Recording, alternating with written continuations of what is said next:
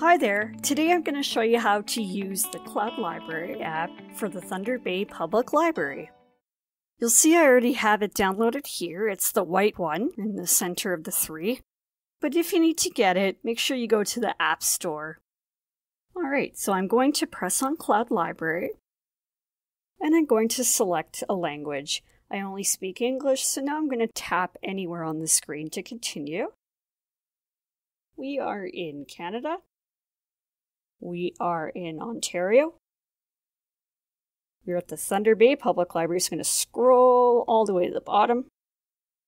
Select that. Then press on Next. And then Accept. And now I have a dummy card, if you will. So I'm going to type it in. All library cards start with 2934100. And then yours will be different from here on out. And your PIN is usually 4 digits long. So now you'll see that we're logged in. There's 4 icons at the bottom: Home, My Books, Search, and Account. So if I press on Search, the main screen that you'll see here is the featured items. But I like to go to all, so that way we're not just seeing a sampling of what we have, but anything you may be interested in. So before we scroll and browse, what I'm going to do is go to the top right icon. It looks like a funnel. This is the filter button. So right now I have these preferences saved for ebook, available now, and English. But you can adjust as you need. If you want something in a different language, you can check that off as well. But I'm going to just pretend that I only want an ebook, so one that I look at the screen and read as opposed to an audiobook, and one that's available now, so I don't want to wait for it. So I'm going to press Save. The next thing I'm going to do is press on Adult/Nonfiction. I'm going to select different categories I might be interested in. So let's say I'm not interested in business and economics. I'm going to deselect it, so now it's white. And you'll see near the top that there's adults, teens, kids, and nonfiction. There's also fiction if I press on that. And I can select or deselect as I like. So let's say I want Christian, I want classics, but I don't want mystery, I can deselect that. I don't want romance, I can deselect that. Now I'm going to save my preferences. So that's at the top right. Save.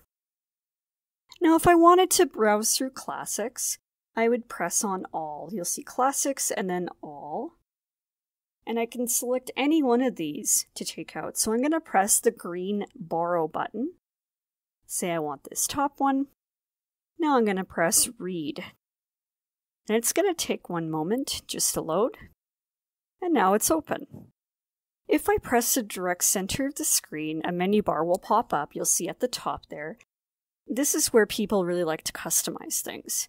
So actually I'm going to just go onto a regular page. Here we go. And then press the center.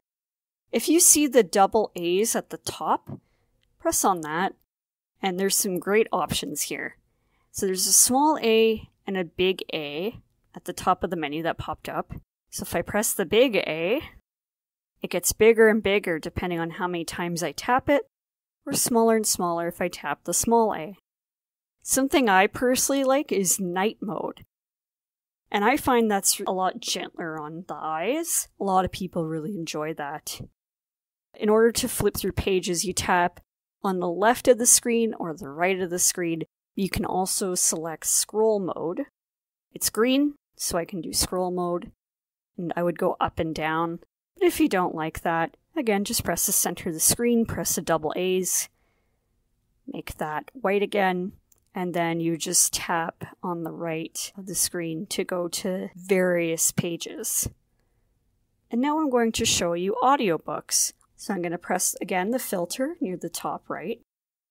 I'm going to select audiobook, and I'm going to deselect ebooks, just to see what there is. Press save. And let's see, I'll take this one out. Borrow. And now I'm going to listen to it. And what's really good about this is you'll see that there's a circle, so it's downloading. So let's say that you're going on a trip. You can just open this up and wait for it to download. It may take a minute or two, depending on the size of your item and the strength of your internet connection. And you can load it onto your device, so that way you can have access to it even without internet, Wi-Fi access. But just for our purposes, I'm going to press the play button here. Swan's Way by Marcel Proust, in the translation by C.K. Scott Moncrief. And I can press pause by pressing that again. And once again, there's different options near the top. Make the narration go faster or slower, depending on your preferences. There's this 3-line bar on the right-hand side. There's different tracks. And tracks usually mean chapters, but not always. It depends on how the publisher has divided it up. Press the X. Alright, and then we're downloaded, so that's great. Now I'm going to press the X at the top left. And let's say that I wanted to go back to that ebook I was reading. Well, I'm going to go to My Books at the bottom, and then I would just open it up again. So I would press Read, and it's back to where I left off. I'm going to close out of here again. If you finish with the book early, you can press the red return button, or it'll just delete itself at the date and time it says. Also, if you get within 72 hours of an item being due, but you're not finished, as long as the item does not have a hold, there'll be a purple button that says Renew, and you can press on that and get more time.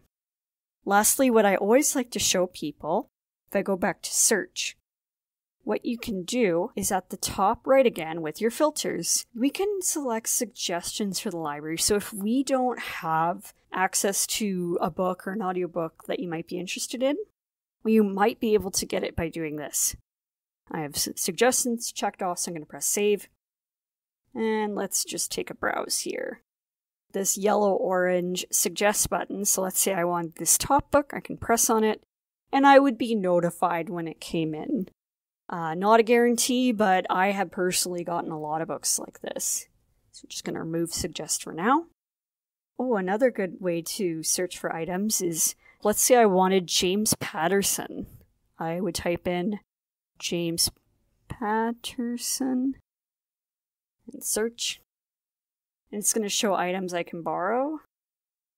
Yeah, there's a lot of audiobooks. You can always see it's an audiobook by the little headphones in the corner there. And if I go to my filters, let's say I just want ebooks. You can press borrow.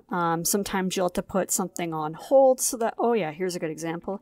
Press hold, and then when it's available, you get notified and you get to take it out. And you can also suggest, same as the other one. I hope this helps. Have a wonderful day.